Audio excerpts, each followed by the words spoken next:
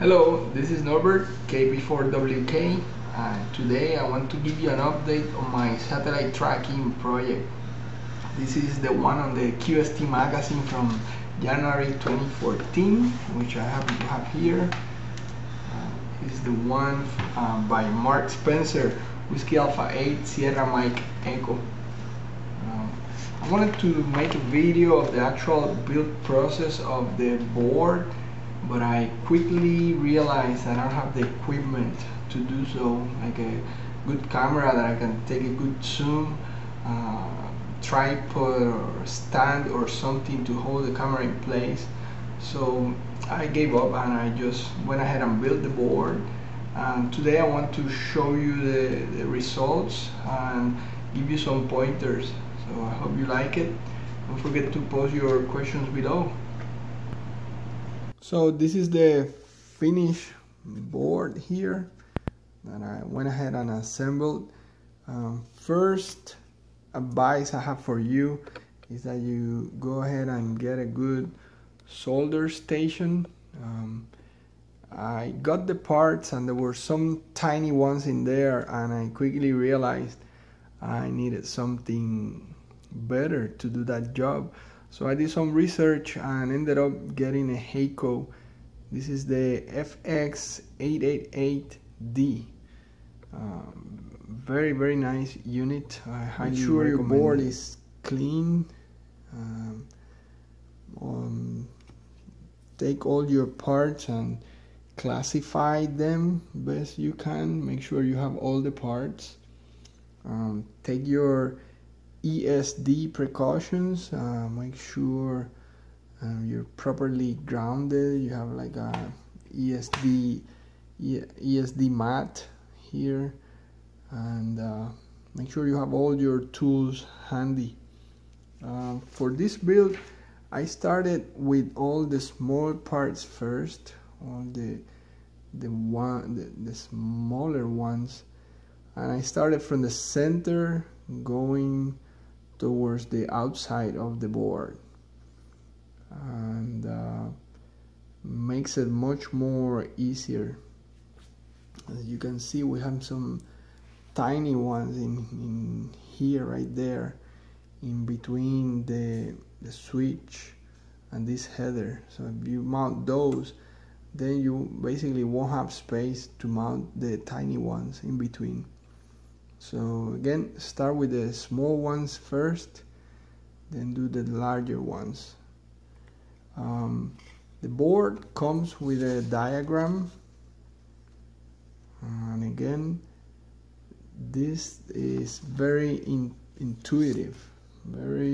Even if you never done it before, you'll figure it out. For the SMD parts, I use the same tip that came with the iron. You can see here, this is like a small chisel tip.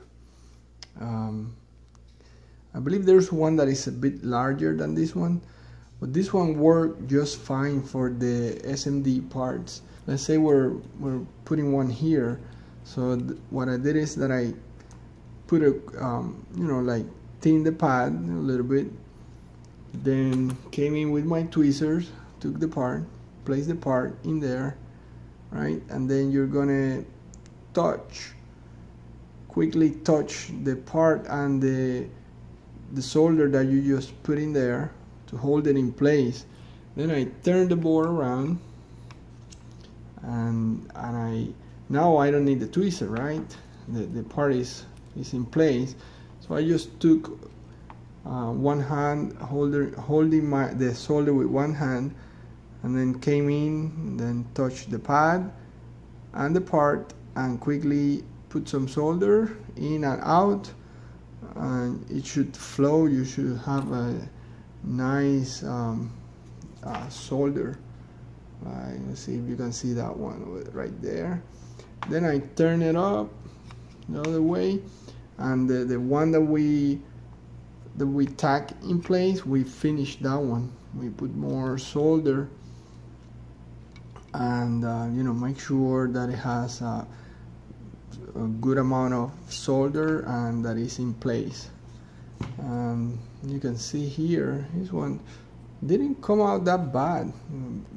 Believe me, I don't have a lot of experience doing this kind of work. I started with the small ones, and then I moved to the larger ones. And again, it's very, very intuitive. Let me show you here real quick.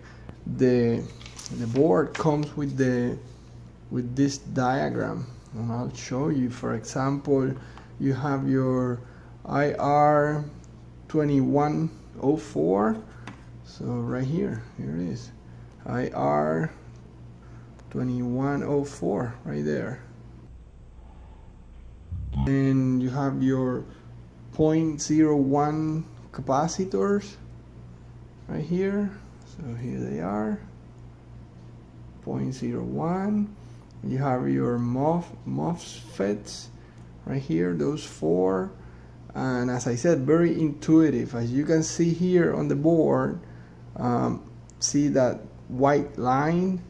Well, you look at the part has like a white or like a silver line, so you just align those two and that's it. There's a few small ones here.